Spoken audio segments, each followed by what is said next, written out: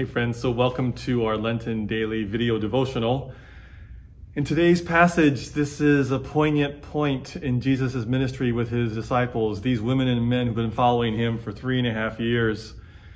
Jesus knows that he is about to be arrested and his time with them is coming to an end.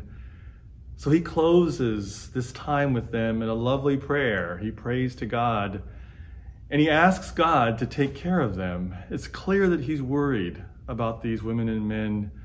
He knows these days and months and years ahead will be hard ones. The most important words that close this passage today, Jesus says to God, please care for them, hold them, because they are yours. Those 4 words, because they are yours.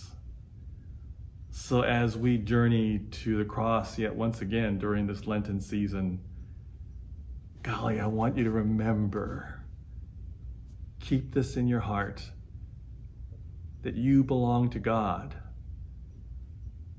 that God has claimed you from the very beginning, even before you were born, that you belong to God now, and you will always belong to God, for nothing can separate you from the love of God in Jesus Christ.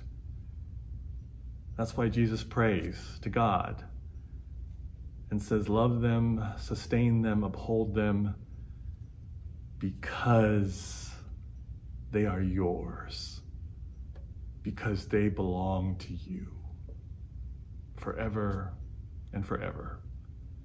No matter how hard the journey, no matter how much joy on the journey, we belong to God. Friends, the Lord be with you.